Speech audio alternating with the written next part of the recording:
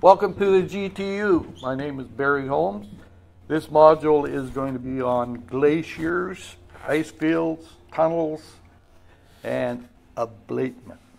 And we want to have a look at how it affects exploration, drilling, and transportation. We'll just have a quick look at glaciers. The big thing they leave behind is moraines. So what you have is where the glacier rubs against the mountain or valley wall. It picks up, grinds off dirt, rocks, boulders, and takes it with it down until it stops and starts to melt back, and then it leaves gravel, rocks, and they are called moraines. At the end of the glacier, as it's going downhill from gravity, it will stop at its final terminus and it will leave what is called a terminal moraine. On the side to the left there, you can see boulders on the glacier. Those come from rock slides, whatever, coming off of the adjacent mountain. And they may travel on that glacier for hundreds of miles, and then when the glacier melts, you've got a great big boulder out in the middle of nowhere. This is the Stein Glacier in Switzerland. Picture is on the right is from 2006, and the one on the left is from 2015. During that period, it melted back 550 meters, so that's an average melt back or ablation of about 61 meters per year. It's very interesting to read the headline to that. That was with the Live Science issue. A team of scientists have put together photographic proof of climate change. So, using science to prove climate change, as if we didn't know it was already there. Over the course of my years flying helicopters, I got to be involved in flying over a lot of different ice fields and glaciers.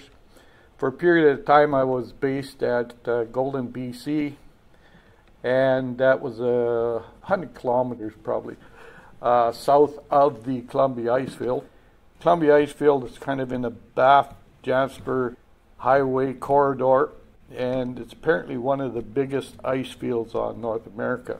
When you look at a glacier, you can see down at the bottom there it's got a lot of kind of dirt covered parts of the ice, and as it's receding you can also see there is a bit of a trail going into the where I have the arrow pointed down, receding toe, so that's where tourists can get up and have a look at it. If you look over to the center left, you can see a road going up on the edge of that moraine, and it winds up and it will actually transport you up into to the mid-section of the glacier there.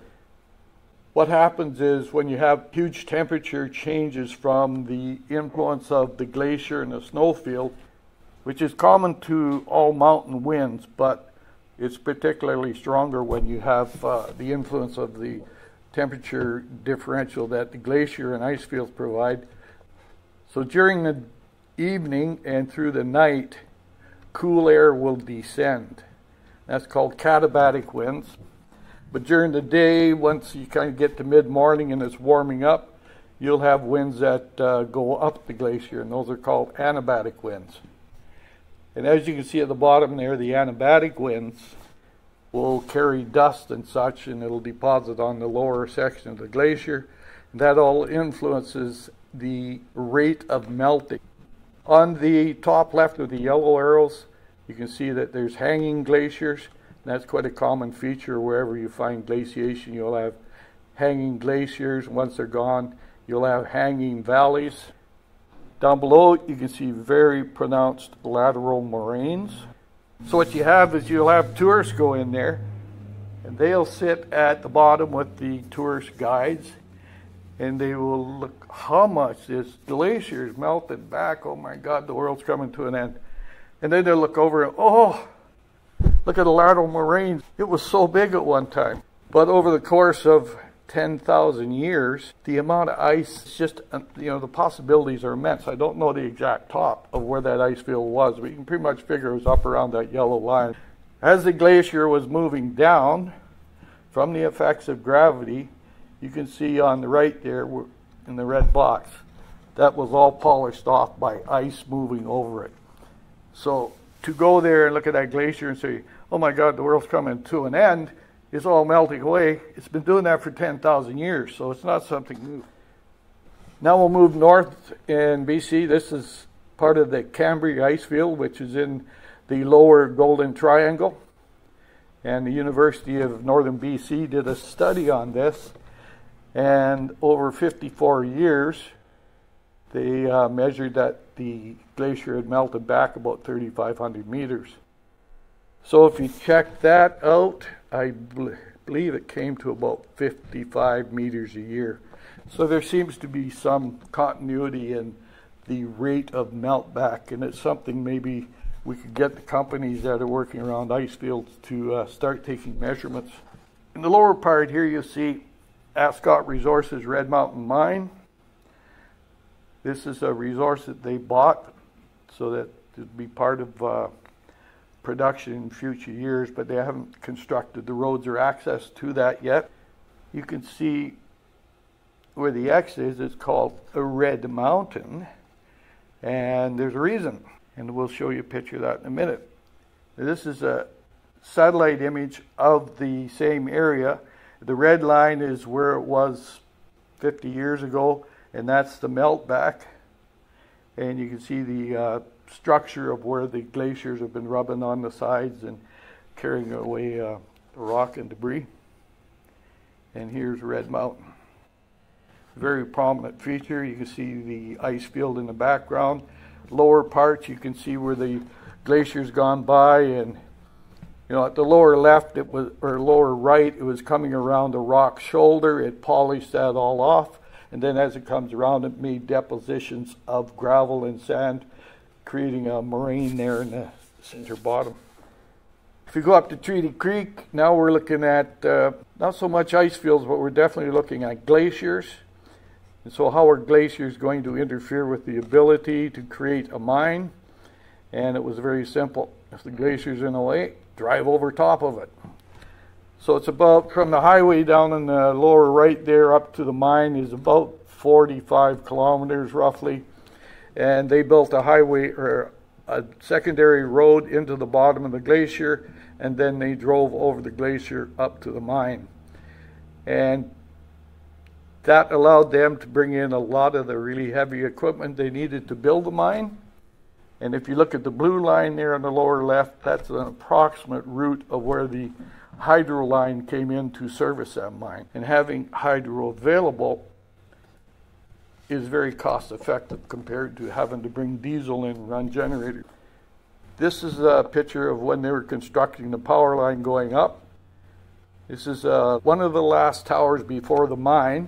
And if you look behind the tower there, you can see the glacier that they used to transport up to the mine site. And if you're interested in this kind of thing, and you're on YouTube, you can look up Rockstad Power, Ericsson Air Crane, Bruce Jack Transmission Power Line Project. There's quite a few videos on there that very interesting to watch. And that is the mine itself.